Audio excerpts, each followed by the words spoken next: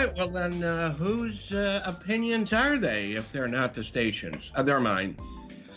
I'm sorry, I was just running back from getting coffee so I could be here in time to say hello. This is The Educated Retirement, and good afternoon, by the way. We are here on KMET, ABC News and Smart Talk at 1490 AM, where we contemplate retirement and how to prepare for retirement and how you don't do what I did, although I thought I was doing everything right, but I'm still not retired. So we're going to discuss tools to make retirement more better, easier, more productive. So write this number down and give me a call right here and now. 951-922-3532, 951-922-3532. And remember to keep those tabs open, always on your browser, not only for KMET 1490, but the educatedretirementradio.com for more questions and answers and almost daily blog updates. And I am here to tell you that I do have a day job, and I know you're saying, thank God he's got a job. My day job is doing reverse mortgages and only reverse mortgages after doing mortgages of all kinds for 40-some years, or I don't know how old I am anymore. That's in the 70s. Do I have enough fingers? Anyway, my NMLS number is 384465, and my Department of Real Estate, because I have that also, but I do not do anything but reverse mortgage loans, is 792630. So I want your questions. I need your questions. I need, hear that? Need. Your input and ideas, subjects to talk about, be it the HECM, home equity conversion, or anything else.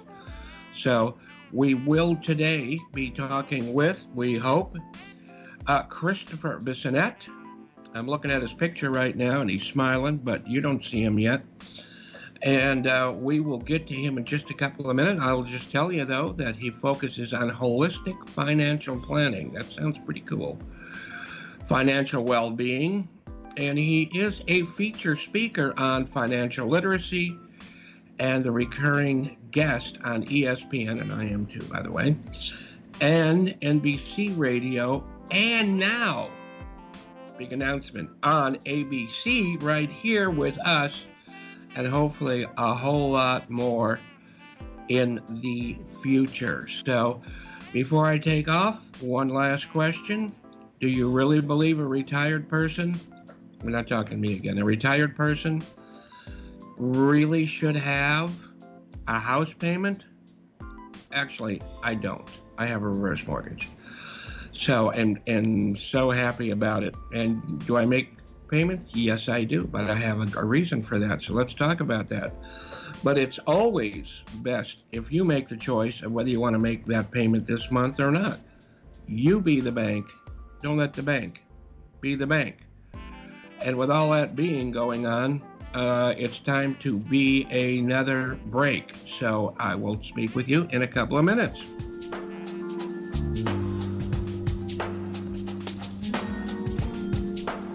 And you're always able to watch shows in progress, shows throughout history, and Sean, I think you can watch shows in the future too. Is that correct? I don't know about that one, Jay. Isn't it time? We better read Theory of Relativity again. I think, time is a little confusing sometimes, I think. But what's not confusing, but what people confuse is a reverse mortgage, because a reverse simply allows you to make better use of your money now and in the future, see? So we can control some of the future. It allows for an increase in the financial value for the entire family. Don't know why? We can talk about it, but we won't. Give me a call. We'll talk more about it. But, from time to time, I do have guests, and we talk specifically about that kind of thing. So I want this show, though, not to necessarily be an infomercial. So, we're going to talk about a lot of things. that hopefully will help. And today, financial literacy. I had trouble. Why did I have trouble with that word, literacy? Anyway, how to preserve your wealth.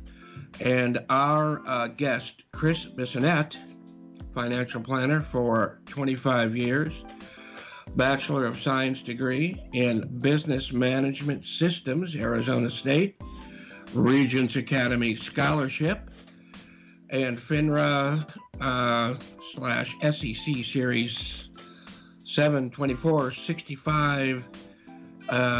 You know all those numbers. You know what all those numbers means. It's good. So let's get to him as soon as we can, and we're going to do that in just a couple of minutes here. He's also Vice President of Irvine Holistic Chamber of Commerce, a member of the National Association of Insurance and Financial Advisors, and past President, Orange County ASU Alumni Association. And you know, we go through our regular third section of the most important things on the schedule, other than our guest. And sometimes there's not enough time in the third schedule, and I really, really do not want to take time away from our guests. So real quick, in a minute or two, today is the last show before 4th of July. So happy 4th of July, happy birthday USA. It's National Bomb Pop Day, which precedes the 4th of July, started in 1955 when James Merritt came up with the idea of fashioning a popsicle in the shape of a six-finned bomb. So you can have your sugar and your, well, let's just call it an explosion of sugar. So it's also National Paul Bunyan Day, mighty lumberjack with a blue ox. And remember, you know, in case you forgot, he is the one who carved out the Grand Canyon. And he was introduced in literature in 1906. I thought it was way back before I was born. But anyway, tomorrow is National Camera Day. And I want to talk a little bit about film versus digital, but I don't want to do it right now because it's time for a break. And if we don't have a break, we don't have a show. So, see you in a few.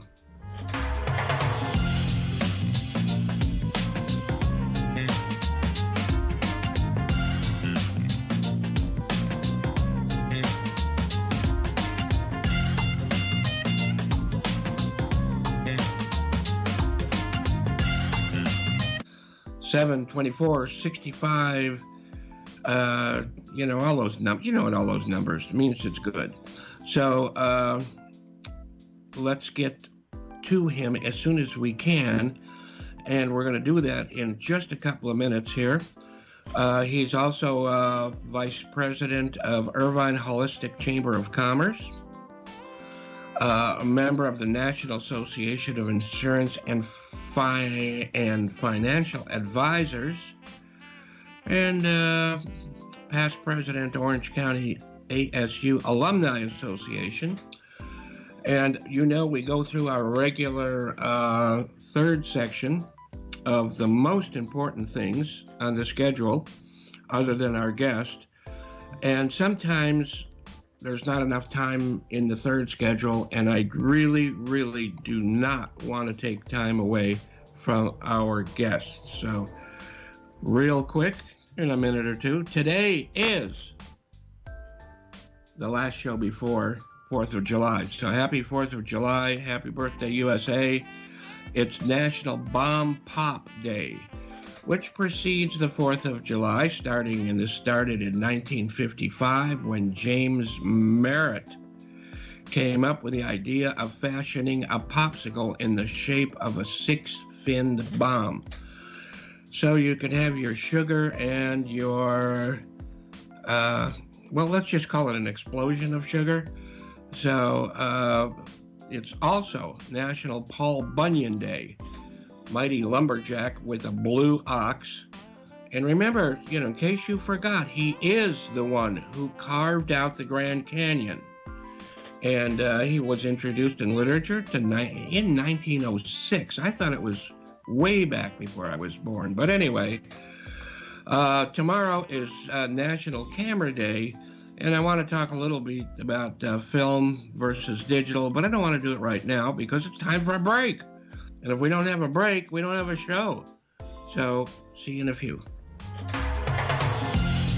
Pest control again, just because I'm on the air. No, it's not going to work. Not that kind of pest control.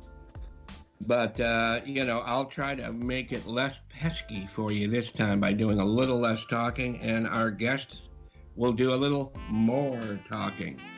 But welcome back to the Educated Retirement here on KMET 1490 AM, ABC Smart Radio, News, and Talk. So remember, call us 951-922-3532, 951-922-3532, and keep us in mind. And if you're not ready to call in and ask Chris something right now, put down any questions you may have for him, and he's going to tell you how to get a hold of him, and I'm going to give you another off-air number for me anyway. So, Chris, go ahead, and you can kind of tell us a little. I told a little bit about you before when you weren't on the air. Probably not nearly enough. So go ahead. I did mention that what you were certified with, you've been a financial planner for 25 years, and that kind of thing. And I did mention also that you're an expert on college planning and financial aid. And that may be something we really, on this show or another, want to concentrate on a lot. And also, I think this is good. You're a member, I think it's all good, but you're a member of the Society of Financial Awareness. So financial literacy is something that most of us think we've got some, but probably not, right? Yes, so thank you, Jay, and thank you, KMET Radio, for having me on. I enjoy spreading the word of financial literacy, or sometimes I call it financial illiteracy, because Americans need help. Yes, all people need help. So as far as very quickly, I also chair the Financial Education Task Force for the Irvine Chamber of Commerce. And that's where I kind of go to the schools to help our youth really understand how to do some of the basic financial skills that 60% of Americans fail on how to, or really don't know how to do, such as budgeting, such as what sort of mortgage to get, such as credit cards. And there's just too much today for Americans to really handle and absorb that simply wasn't around 30 years ago. And that's what's causing the problem. So one, financial literacy crisis. You can see on my screen here, I've got a cover of Investment News. Uh-huh. It's actually referred to as a crisis. That's number one. And number two is, some people ask me, what does that mean, financial literacy? Do you think your listeners know what that means, Jay? Well, I think we all know what literacy is supposed to mean, but what degree do we understand? That's a whole different thing. Yeah, so they say financial literacy, understanding basic financial concepts. And 60% of Americans aren't able to do that. And, if I can just go through a very quick history on things, Jay, 30 years ago, or let's just say your parents, for example, they didn't have social media, they didn't have cell phones, they didn't have text, they didn't have emails, they didn't have internet, they didn't have all this noise coming out. You know what? I didn't have that either when I was a kid, or even a young adult, but go ahead. Me either. I didn't have it either. And so most, our parents and us, for the most part, we grew up with not maybe you came home and watched the TV after school, right? That was kind of your media. But now people are bombarded with information, robocalls. So it's just sensory overload, number one. So number two, this is the problem today. So 30 years ago, our parents, us, a retirement plan was a pension at work, which you really had nothing to do with. And your health insurance was through work. You had nothing to do with that. Right. You wanted to hire a financial person. Usually you would go through the bank to do your mortgage. You would hire a stockbroker to buy stock if you wanted to. And you would maybe have an outside insurance person to provide like auto insurance and things of that nature. That was it.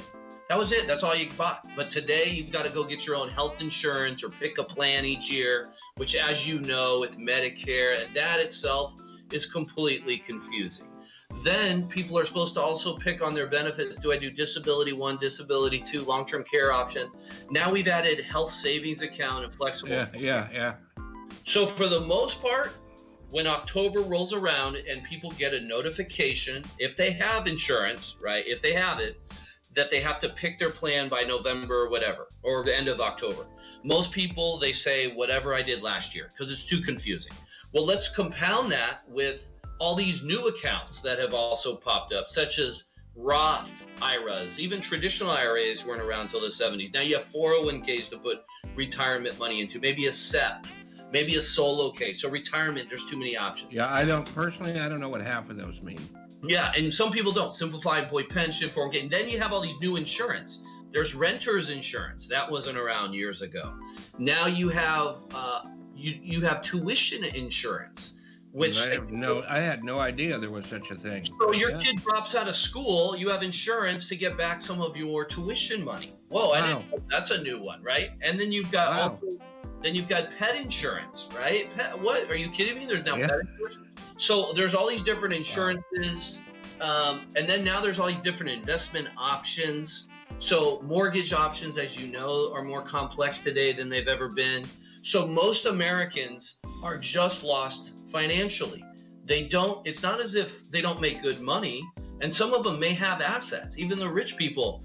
But as far as organizing them and understanding them and understanding how they affect one another is what's the financial literacy crisis. Absolutely. And, it used to be, and maybe in some circles it's thought still, that, hey, you don't need a financial advisor unless you're a millionaire. When I was young, that's what kind of was going around. No, we don't have a financial advisor. What, are you kidding? Well, back then, that's I started crazy. Business 25 years ago. Yeah. There used to be a minimum to open an account at a lot of brokerage firms, which was like $5,000. And so I even got that objection when I started, like, don't you need $5,000 to open? And I do have accounts like that now that are $5,000 to open, but what people need is they just need to just get their stuff organized. If you can just get it organized, you're just going to feel better about it too, because it creates a lot of stress for the family. So number one, conflict. And it's just because your wife goes, hey, how are we doing financially? And in your head you go, well, checking, savings, retirement, the HSA, credit cards, student loans. I think we're doing good, but it's just a mess. It's incredible. When you said student loans, that's going to be a whole nother show probably. But when I was supposed to be in my prime, 40 years ago, whatever it was, yes, part of a financial plan was sending your kid or kids to school. So if that was going to be based on what my own experience was, well, what is it, $700 a semester, something like that? Mm-hmm. Well, by the time us older people got the privilege of paying for our children or paying for our grandchildren's education, higher education, it was no longer $700 a semester. So it was very hard to plan. Yeah, and what's interesting, you bring that up. As far as this financial literacy crisis, the number one thing fueling it in the United States is the student loan crisis. That's like the pinnacle of the whole thing, because again, these exorbitant amounts of money for college wasn't around 30 years ago. College has gone up 30% just in 5 years. And wow. just in 5 years. And it's because governments aren't funding them. And so there wasn't this planning around it. So that's a huge problem right now. And you're seeing it in obviously mainstream news, front page news every day. Well, also, like, I remember when I was a kid, I think I mentioned on the show last week or the time before, you know, when a decent salary was 15 or 20,000 a year, a house might have been 35,000. Or let's make it simple. A house was twice as much as a yearly salary. Well, that ratio no longer applies. That is interesting. Well, here's the other thing to bring up. 30 years ago, right? If people made $100,000, that was a lot of money. Salaries there's still that six-figure number. So salaries haven't kept up with the cost of everything else. So absolutely. So that's the other problem is schools have gone from, let's say, $20,000 a year to 60, but salaries have stayed relatively steady. It's so that's also created this problem. And I think that makes a bigger problem for people my age or some of the older people, because the younger people, at least now, they see the ratio of how much they make to how much they need to spend to how much they need to save or put into accounts. People like myself and somewhat younger than me and older like that, we don't have that experience. We get shocked as we get older. Yes, and here's another thing to add to that. The number one category or sector of people filing for bankruptcy is, in the United States, it's seniors. That's easy to say. Fastest growing in the United States is seniors. And again, it ties into, we got all these accounts and I got lost in the loans and oh shit, we got no money. Well, on top of that is healthcare. Healthcare, that's the number one. I mean, I didn't think we were going to live this long, number one. And number two, the cost of healthcare has gone up, you know, just like the cost of housing, just like the cost of schools. You're right. I consider elder care in the United States the number one problem in the U.S. because it is so expensive. And I'm certified in long-term care. And the plan is buy insurance after you get sick. Oh, can't do that. Yeah, right. And then it's all right. Well, the kids will take care of us. No one plans to be their parent's parent, and it creates a lot of stress on the caregiver, which 40% of the time is the daughter in the whole relationship. She's caregiving for mom or dad. She ends up having all these problems because it's so stressful. No kidding. It's crazy. But that's just one more reason why. You know, one thing you said in that last group of sentences was, you know, you buy health insurance after you need it, or you get something afterwards. Long-term care. Yeah, right. Sick, and then they go to the doctor. Right. It's just like, you know, you want to be, you know, I guess it was the Boy Scouts that said be prepared, right? If you're not prepared, you're going to overpay, you're going to get less service. It's just not going to work out. You have to be ready well in advance. And that's why I tell people, and I got this, the idea about a household board of directors from Ron, and you and I are both on Ron Siegel's show on ESPN quite a bit. You have to have a household board of directors, which includes the two of us, other people that you, the listener, trust, and you need to reach out not after you need one of us. You need to interview us for that board of directors, and you need to do it well before the need ever comes up. Yeah, that's good. That's very profound. I like the board of directors. Yeah. Well, you know, I got that I copied it from Ron, but that's okay. It's smart. It's smart. You should have, you know, and again, everything's holistic now. You should have an estate planner, insurance agent, financial planner, your attorney, you know, your mortgage broker, your real estate agent. It's your trusted core people. Yeah, absolutely. Your trust attorney, because attorneys are specialized like doctors. You need more than one. Yes, you do. Absolutely. And the same with a lot of financial people and insurance people. You know, you need to find out, you know, not everybody is going to get along with every personality. That's why these people need to interview us, call us, talk to us, and, you know, and learn, first of all, whether you're going to work with us or not. Everybody needs to learn. and I'm never done learning. So no matter what it is, I always sign up for another class or another session of this or another talk or another whatever it takes. Smart.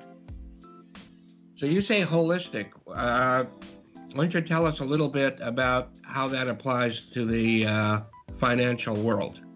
That's very good. Well, what it is everything in financial planning today has gone to this holistic model, or it's a holistic blank.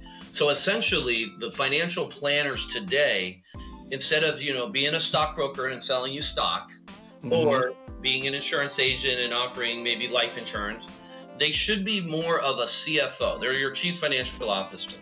So ideally, as I tell my clients, they should be coming to me when they want to buy a house, when they want to lease a car, buy a car, credit cards, their kids are going to school. Any financial decision they make in their life, they should be going to this CFO, or like you said, a board of directors. And then my job is to connect them to the right professionals that I have, essentially vetted out, that I can vouch for. Now, who's going to be the CEO? Usually the wife, right? The wife usually is the boss. So and no matter what, you got to make her feel that she is anyway, right? And 80% of the time, she also manages the checkbook.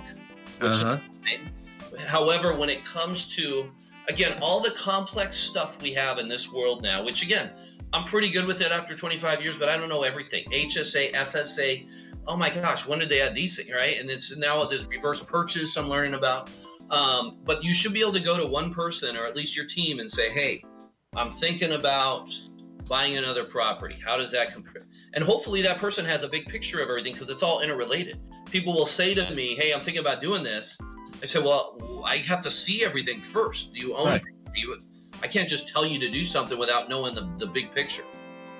We're going too far here without you telling everyone how to get a hold of you, all different ways that you want them to know. Oh, so we want to do that at least twice. So let's do the first time now. I'd like to share with them again. My objective is to, and I don't even like using the word help people. I like to advise people. I like to change people's lives. And the way that they do that, they can check me out. I always tell people, check me out. The easiest thing to do, most people 90% of the time are going to Google you anyways. Right. If you just Google Christopher Bissonnette, I'm sure I come up probably first page a lot, but you could put Christopher. Oh, you do. There's a couple of people with your name around, but you're there. I did it. It's a Canadian DJ, usually comes up first, Christopher Bissonnette. But if you put Christopher Bissonnette Irvine, then I come up like half the page. And then I represent, today I'm talking about SOFA, the Society for Financial Awareness. And what we do is we provide education to communities on financial literacy topics. I'm doing one next month for Orange Coast College, where I'll be talking to the dean, a lot of their professors, because they want someone to come in and say, hey, tell us about budgeting and spending. That's a big concern of ours right now. How do we do that? How do we manage that? And at the same time, I'm going to talk about other things as well, maybe wills and trusts, or their benefits that they have at work, which they don't even understand. So that's the easiest way to get a hold of me. Now, I do have LinkedIn, Facebook, and Twitter. And most of those, if you put in Christopher Bissonnette, I'll come right at the top. You can follow me. I post almost daily onto LinkedIn and Twitter, which I've already posted today, and as well as Facebook. I also have Instagram and a YouTube channel as well. All right. So you're not hard to find, but do you want to give out a phone number or anything? Sure. You can. I have my office. I have an office in Manhattan Beach, and I also have an office in Irvine. My Irvine number is the best, which is 949-590-9940. People can call me anytime with any question. There's no charge for that. I am a fee-based advisor, which could be for another show, but with the SOFA, my give back is I'm just here to educate, show people the right way to do things. Yeah, that's now because you're in one area. I think you told me yesterday or the day before that you visit clients. How far away have you visited them? Not that you're going every day on house calls. I prefer a 5-mile radius. 5-mile radius. Or I would say, seriously though, about 80% of my meetings I do through the computer, usually Zoom. But again, I mean, what's the farthest I've driven for an appointment? I've driven from Phoenix to Lake Havasu City about 20 years ago. Twice. Uh-huh. Twice. I think it was 6 hours, so that was the fun. But of course, what I do is a little more face-to-face in a lot of things, or right there. So I've driven I haven't gone any farther north for business in the last few years than Santa Rosa. And in fact, it is, and it was yesterday, it was a person from Forestville up there, Gail, who had a birthday. So happy birthday, Gail. And but I love to drive. I love trains. I love to drive. I love to go anywhere. I mean, yesterday was a closing document ceremony. I call it a ceremony because it's success in Culver City. But I know the good restaurants. Obviously, you can see what I look like. So yes, I know where the good restaurants are, and I try to enjoy the trips as much as I can. How long was the trip? How long did it take you to get back?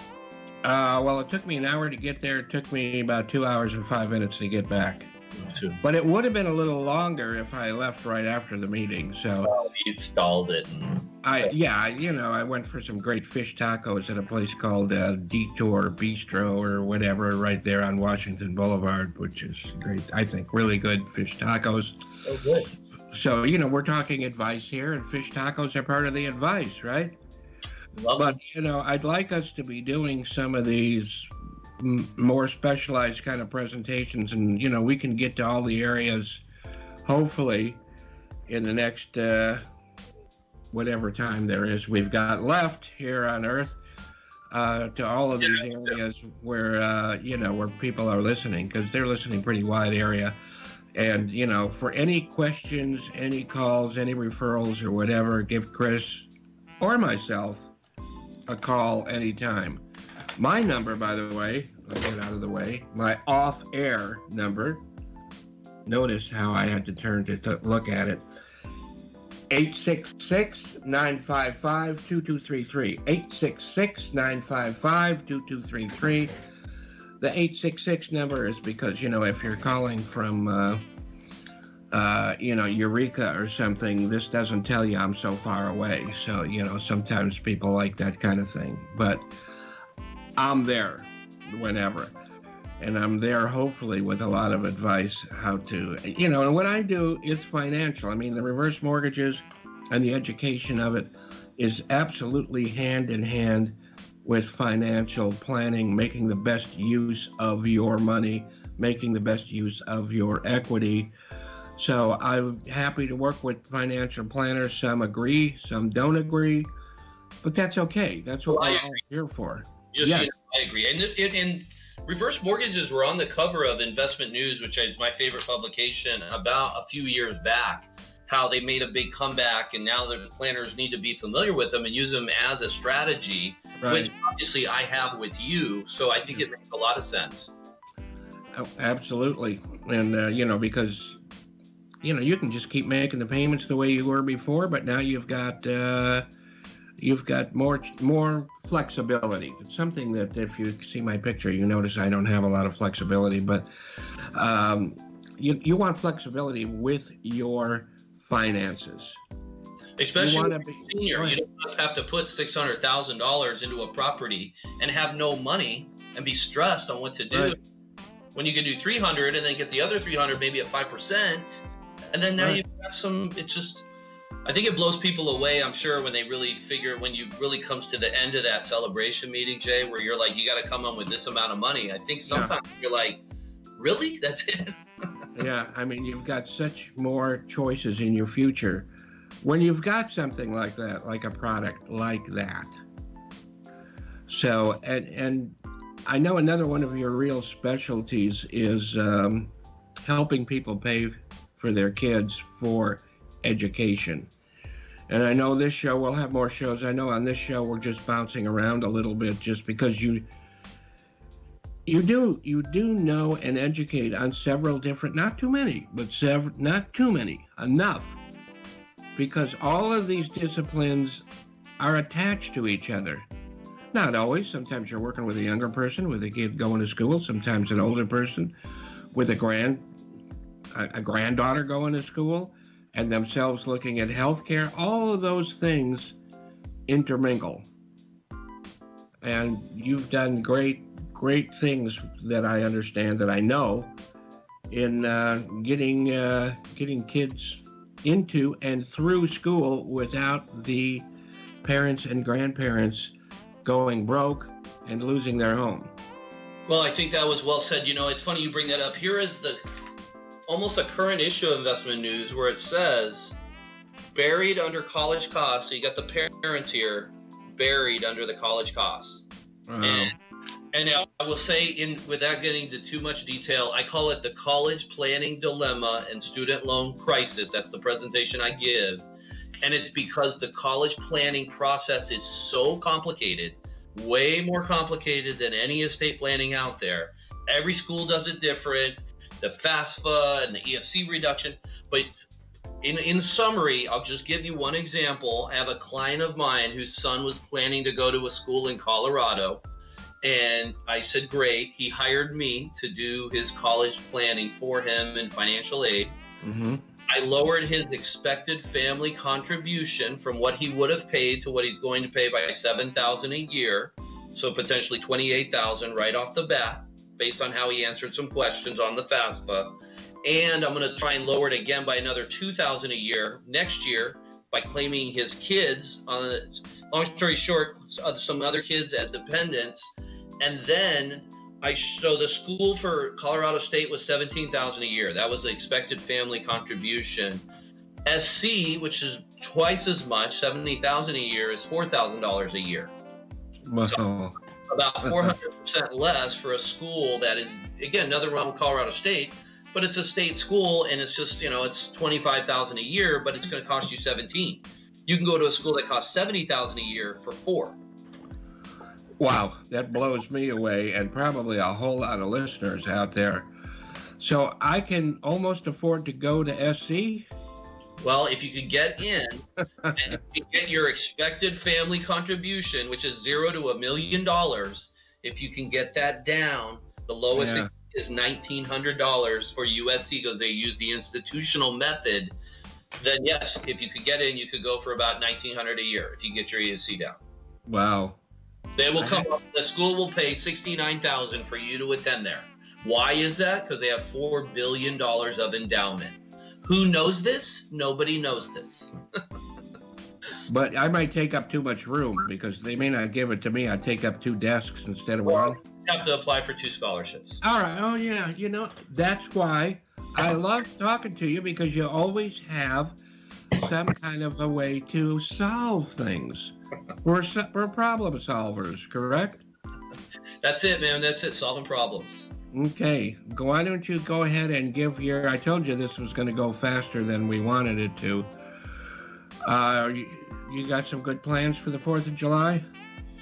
Well, as you know, Jay, I have a 1-year-old and a 5-year-old, so I have no plans. Okay. They are your plans, right? So we'll be hanging out at the Legacy Club. I told you I'm barbecuing on July 4th, so. All right. So go ahead. We've got 1 minute left. Throw out your contact information one more time. I think they've heard mine enough. I would say is just Bissonnette is my last name. B as in boy. ISSONNETTE. Bissonnette. That's my LinkedIn name, and my Twitter name are both Bissonnette. So that's easy. If you do want to just follow me on Facebook, it's Preserve and Build Wealth. And my phone number again is 949-590-9940. Thanks for having me on today. Well, thanks for being here and helping all of us. I really look forward to you being around more. Great. Well, I look forward to it. All right. Say hello to all of the family and all of its extensions that you have. And have a great weekend. And everybody else listening, especially if you're stuck on a freeway going home at this hour, whatever, have a great 4th of July and this weekend. And remember that Kaplan will be here on the same corner in front of the cigar store next week. Take care.